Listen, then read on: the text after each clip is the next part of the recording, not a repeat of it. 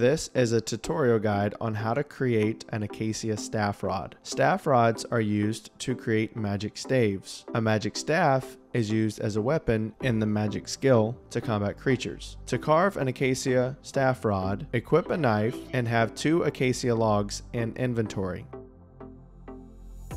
Click Acacia Log, and at the bottom of inventory, click Carve. Choose an Acacia Staff Rod. An animation will appear in front of the character of a knife carving an Acacia Log. When it's completed, XP will appear and the Acacia Staff Rod will be in inventory. I hope this video was helpful. If it was, please like, subscribe, and comment below.